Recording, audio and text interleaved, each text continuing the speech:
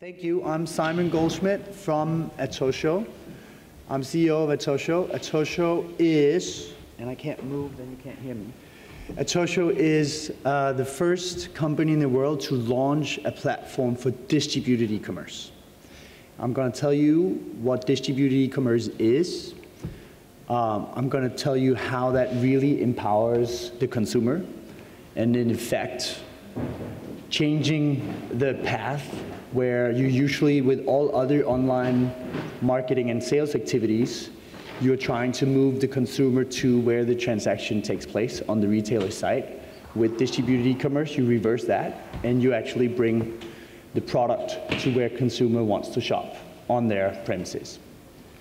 I'm going to tell you a little bit about how that solves some of the pains for online retailers, for some of the publishers, some of their shortcomings in the models today, and how this is going to solve it and make it easier for them actually to transact online, and most importantly, how it makes it more convenient for the consumer to buy your products.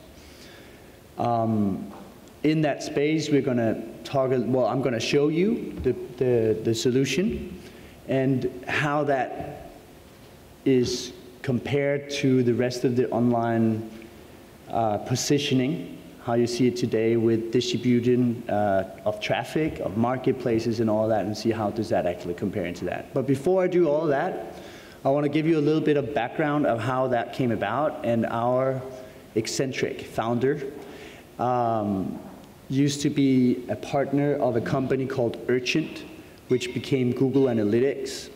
And they were studying bounce rates and figuring out, okay, what happens when you move on from a landing page on Google, and how many actually transact?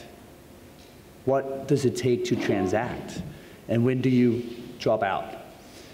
And there is actually no pattern, which is very surprising. There is no direct pattern other than you found out it's a design pattern.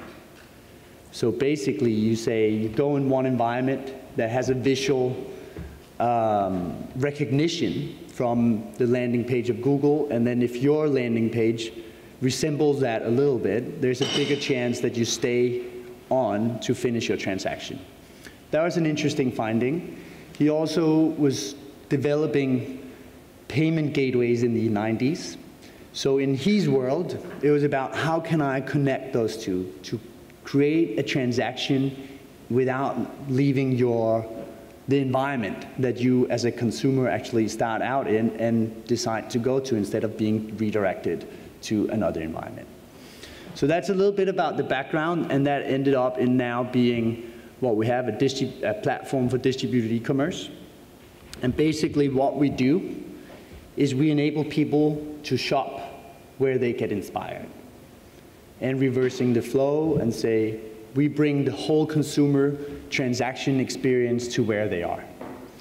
And a little bit about how that affects some of the mechanisms that you have today across publishers, retailers, and the consumer. And publishers today, in order to monetize their space, either they have to redirect and send the user out of their site and say, okay, to make money, I actually have to ask you to leave my store.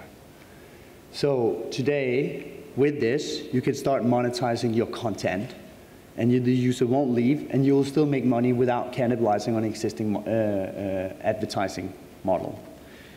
Other larger publishers do engage in e-commerce, and they start building their own e-commerce systems, their shops. They start investing in inventory, e-commerce transaction systems, and payment gateways. This we give them for free and basically just facilitate that environment, and we give them full flexibility to enable that. I'll show you later how that actually plays out. For the retailers, they can definitely create a demand via all the kinds of advertising you have today, but have that to convert is a big task, and cost of buying traffic is expensive, and the cost of recreating demand when they're going to make the decision is even more costly. So with this solution, we actually bring the product out to them and they transact at that point of time. For the consumer, it's basically more convenient. When you get inspired, you want to shop, and then you can challenge that, because do you actually shop at the moment when you get inspired? And that's some of the solutions you will see now, how we have worked to make that more convenient for the user to both get inspired and actually start shopping at the same time for the consumer's convenience. So those are some of the dynamics that we're working with in e-commerce. The platform itself, on one side you have a large number of retailers that basically feed in their products into our platform, which then redistribute it to any website or any publisher site that you see over here. We have a large number of technologies. In effect, I could actually make a purchase right here, and then if I can just recognize, let's say, my jacket, I would scan it with my phone, and on my phone I would be able to buy this jacket at that convenience. That's not a market that's mature enough to do that. There's no volume in that, but it gives you that opportunity. What you don't see in the slide is we pick up that order and we feed it back to the retailer as if the order was made on their own website. So the retailer will fulfill the whole system, or the whole acquisition or purchase as if the product was made in their own website, closing that loop. So I'll give you a few examples of some of the storefronts and engagements in the products as it is today. And clearly there is a large need for what we call, let's say, a sweet spot of the match between content in a media site and the product you actually buy here. So some of the targeting that we work with are predominantly content targeting, content-based, with a mix of behavioral and retargeting and profiling in how you match the orders. But here, this is an AOL site, and you go into the site. It's called Perendish, and I'm sorry the resolution is not perfect, but in this example you can still see that you're out of an image. There's a little icon down here, shopping icon. You mouse over and you can see the opportunity to actually now expand the shop. And in that article that you're reading and you're getting inspired, and I'm going to the beach with my kids and all of that, I want to buy these beach shoes. I can go in and I can get a product shot if I want to do that. I can add it to my basket, and I can actually close it, and I'll stay in the environment that I've always been in. And I don't really have to shop or finish my purchase yet. Now I just want to go back. I want to maybe visit another site. I still want to get inspired. Now I go to another AOL site called My Daily. It's more about fashion. I go in, I want to get inspired in my fashion thing. I go in and I look at the pants I want to buy. Maybe I want to see something else. I add that one to my basket. I haven't purchased anything yet, but as a consumer, I'm browsing around, I'm getting inspired, I'm actually shopping. I'm shopping around without actually checking out. So that's part of the stickiness, and that's part of when I say, how do you actually let people buy when they are inspired? We started out with this where we said, okay, we just want to go in to a publisher site and just do contextually a match, a sweet spot between the right product, the right content. However, what do you do when you go and look at an article? Because there is still some level of decision making, of saying, okay, I want to have these pants, maybe I want to talk to my friend or whatever it is before I buy it, or whatever you have. So you need to have a little bit of stickiness. And the key thing here is, for the retailers, they actually get a new reach into a much earlier stage of decision making, and it's cheaper. So a retailer would normally go out, brand themselves, advertise for their products or their offers or whatever they have, try to convert that into their own website, and then hopefully create the conversion in their own basket and all of that. What we do is we deliver the the full transaction and the consumer, so it's a consumer acquisition, into their system. So the retailer can do the cross sales and up sales on that order anyways. And we basically fulfill the needs of more of an instant shopping, which is much earlier in that stage, in the decision-making stage. So those are some of the examples that you have. And the last slide, I think, is interesting, and I'm not sure how familiar you are with the different kind of online advertising and marketplaces. But what how we position ourselves and how distributed e-commerce is, you have, I didn't put skim links in here, but I'm sure in UK skim links is a big solution where you go in and you can hover over a text link and you can click to a site where you buy it. They basically monetize contextual inventory still, but they're still redirecting the user away from the site. On the other side, you have all the marketplaces. We just had one example. We had another one with Not on the High Street. Basically, that's a destination site. The user belongs to that site. You want to go there, so if you as a retailer want to sell your products on that site, you build up the loyalty to the marketplace and not to your own brand, your own site, or whatever have you. We're in the middle of that space where we actually move in and get the same reach based on the publisher's side. We decide that the user, for some reason, at some point, decided to move and visit Mail Online, Female Fashion Finder, and engage in that. Why take them out of that environment? And rather put the product to them and say, okay, I read this, Jodie Foster is wearing this blue dress at the whatever award she's going to. I want to have the look, or I want to have the same dress, so I buy it here and then.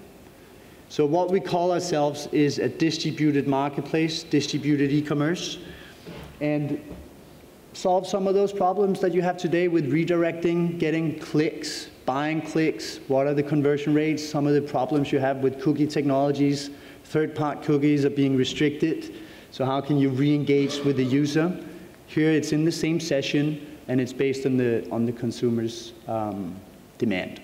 So what we're doing is fulfilling the demand created by publishers at the same time as it's created. Then we fulfill it. So that's basic. It's very short. It's a little disruptive, but I don't think there's too many misunderstandings in that. I love it. I love it. Right, I've got lots of questions. Who's got questions? Okay, I've got loads of questions here. Cool. You go first. You talked about having a combined cart. How do you cover delivery for the individual retailers when you put that order through to them? That's a brilliant question. That's a very good question. Right now, we are not engaging in delivery. So that would be a service where we would say, okay, we have one delivery. Today, so you have multiple retailers in one basket, so you'll have to pay multiple delivery services at this stage. But it's a good one. It's on our roadmap. Good, very, very good question. Yeah, hadn't thought of that. Yes, madam. It's fascinating that the order would come from two different places. So would they then need to enter their delivery information and payment information twice, or all just once? Right. We have another very good question. We actually have, one of the reasons we can do this is we have the permission as the only company in the world to receive a transaction on a website we don't have ownership of. You get that with Visa, MasterCard, all the payment providers, or via the payment service providers. And to do that, you can store cart data. You can store the user data. So you do that once, and you basically, in that example that I showed, let's say in here, you go in and you have a profile. And we can store that profile, so we have your cart data, we have your billing address, your delivery address, and all of those profiles you have, so it's very simple. We haven't launched the one-click shopping experience. It's there, you just need a password. It's a matter of, it's both technical and commercially a timing issue of when we deliver or launch that, but when you go into, let's say, the Daily Mail, they have a loyalty club. So you have a loyalty program with a female fashion finder. How are we going to merge those two profiles? So you with a Daily Mail profile can start shopping on some of Bauer Media's publisher sites with the same profile. So there's a few of, technically it's not a problem. Some of the media that we're working with are not happy about the solution, so it's about data sharing. But technically, and in most cases, it's not something you have to re-enter. So it's kind of like a shopping agent for us as... Yes. So presumably are you paid by the publisher to put the software on their site? No. Who's paying you? Yeah. Are you getting a cut of the transaction from we the get, retailer? we get a cut. We get a commission of the transaction from the retailer. So the retailer gets a new sales channel.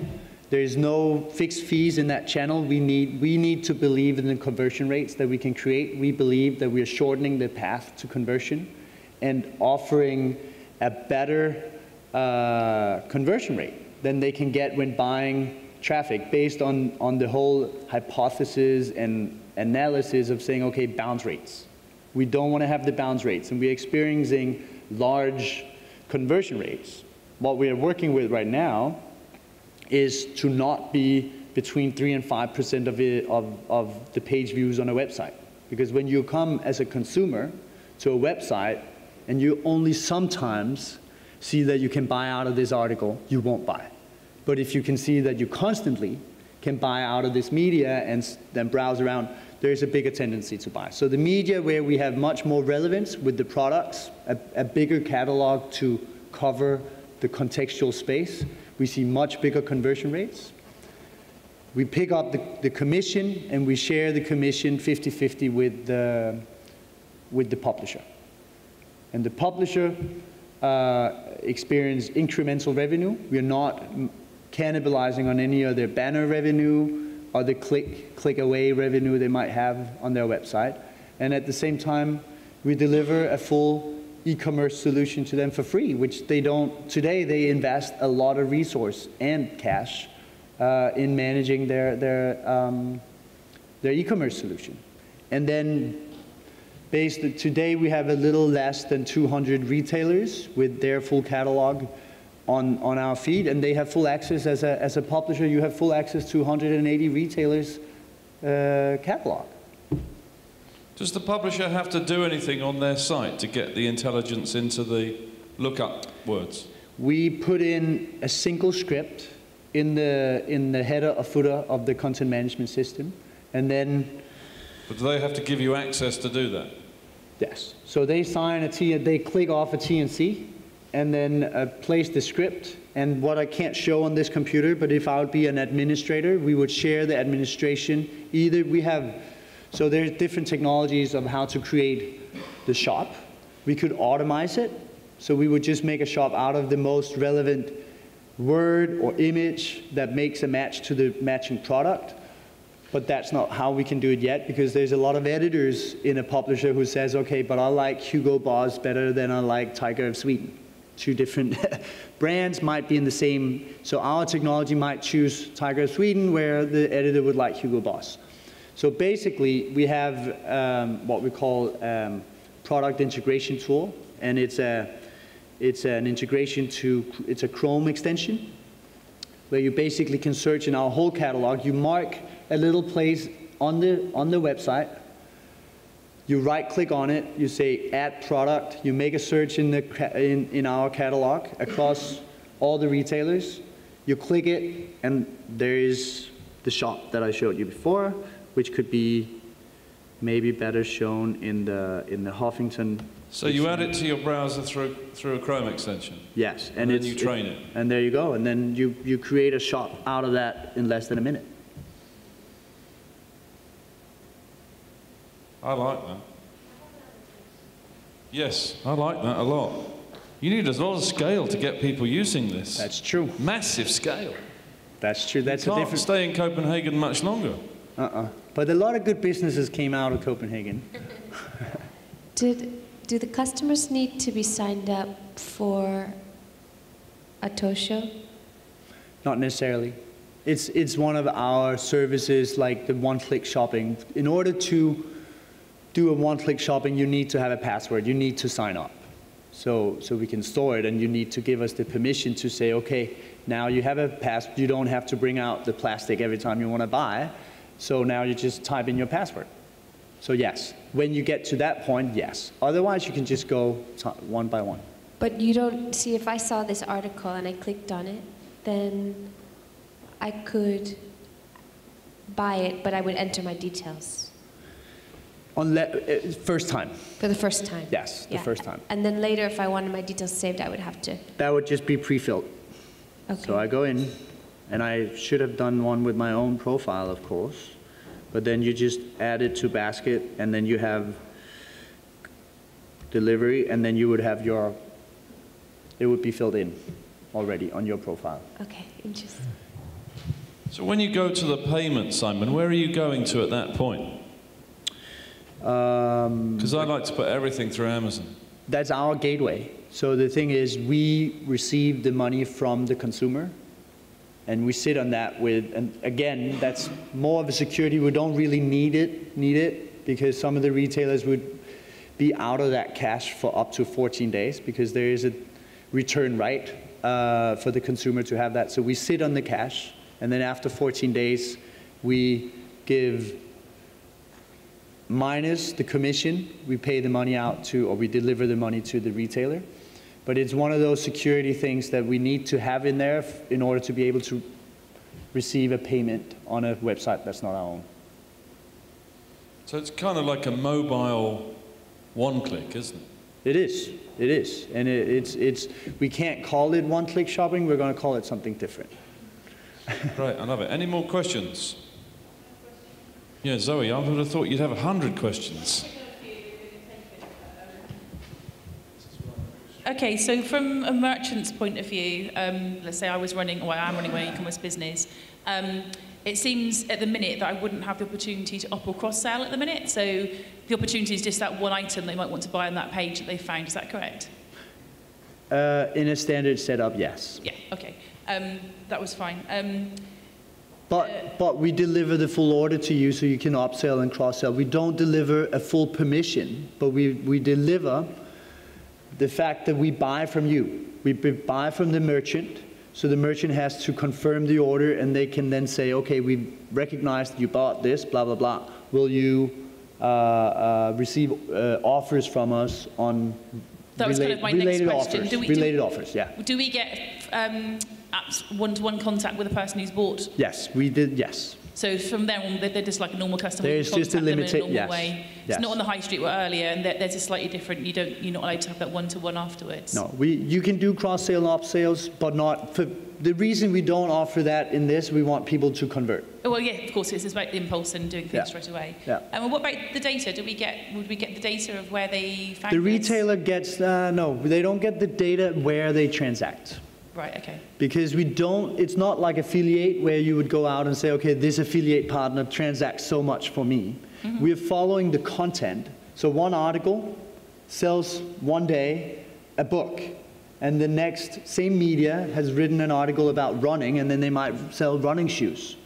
And we're optimizing on the content and less of what media or what publisher you're working with. Okay, so as a merchant, so it's fairly different from the Google Shopping. We wouldn't get any information about how many impressions, that kind of technology. You get all the KPI. You get all the anonymous aggregated data of say, okay, how many times have this product been viewed? How many times has it been clicked, sold, and all the order values and all of that. We just don't connect it to a specific website because there's no agreement between the website and the merchant. And so right, okay. So it won't so in the minute you're trying to grow the business, obviously, and get a lot more people signing up, which means those people, early adopters, are going to get the benefits of every time there's a word that matches their product. they're going to get the benefits of that, and then it will become more competition for those particular words and phrases. I'm not sure I understood that. Well, where you've got something that you can click on it becomes a product. So someone's published some content, Yeah. and that clicks. And you talked about it linking to a certain brand, and you've got some kind of algorithm behind that matches the actual product to that thing. So right now we have internally a suggestive storefront. Yeah. Yes. Before we actually release it and say this is the best algorithm. So we go in and say, okay, we scrape the site and we say, is it a brand? Is it a product? What is it that actually makes this? We would also like to connect it to the profile of the user on retargeting technologies and say, okay, this is the product we want to show.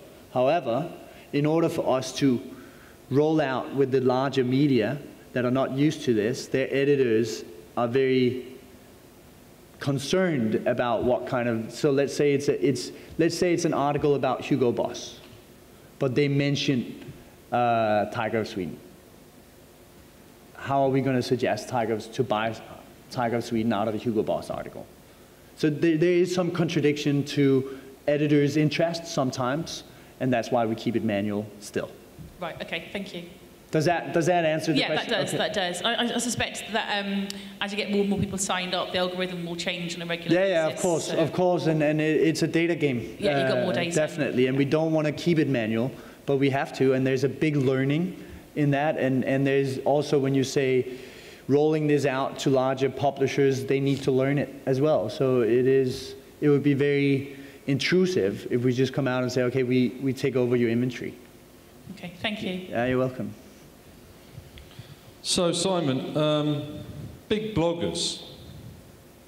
Have you got a business model to compensate the big bloggers so they can get a cut of the articles they post that drive the content into the publishing stream that then benefits the retailer, that then benefits you?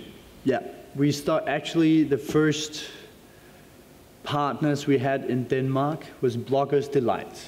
And that's about 140 fashion bloggers. They are just happy and crazy about blogging about fashion. And we integrated with them. So they can go in on their blog and do one-to-one matches, which was the best thing for us, because then we could go to the retailers and say, we have a bunch of bloggers that want to talk about your products. They also want to sell them when they talk about it. Can we sell your products on this platform? So, yeah, it's not. It's neutral. Yeah. And so, can a blogger make money through it? Sometimes. So it's a matter. So that's the right question. How much traffic do you have on your website? How much can you convert, and how good a recommendation do you give your users? Do you give them so they can browse around, or do you give them enough recommendations so they will actually buy the product? Some of the good examples we had is not only when a blogger says, okay, I think you should try this red dress. It's when they can connect it to a profile that went to an event wearing a certain piece of clothes that people start buying. That's one of the learnings we have.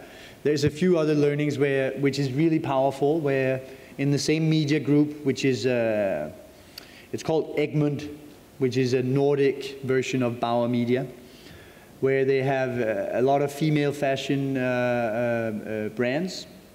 One is for 40 plus, and the other one is a young segment. And we can actually see that it's called In Shape, one of them, they buy the fitness gear. In the other site, they buy the books and all that behind it, and I want to lose weight and all that. And it's really, really powerful information to see, okay, what do people buy in these different media? And we're not going to do any branding, that's not our business, but for branding, it's also interesting to see, okay, what kind of shopping behavior does my consumers have, or what kind of shopping behavior fits into the different brands of the media that you're working with, and that's going to help you market yourself also when you do broader branding activities. And do you let the retailers know my profile and where else I shop when I've shopped with them? No, only with them. We only share, so if we sell your product, we give you the detail of what happens on the sales of your product, but not across. Why not? That's our data. We're not sure how to use it yet. But they'll pay for it. Maybe. We don't have a model where we pay for it right yet. It's clearly one of those things where we want to monetize the data eventually and figure out, you know, what's the value of it. But if you, as one retailer, understands what the same consumer bought at one of your competitors, it's not something we can just share. It's going to be a barrier for people to say, okay, I want to sell my stuff here, because then all my competitors know about my users as well and all that. It's a little premature for us to have a model to share that kind of data. Brilliant. Brilliant. Anybody else? I thought that was a really good presentation. There's a lot of insight in there. We're done. So that's, yes.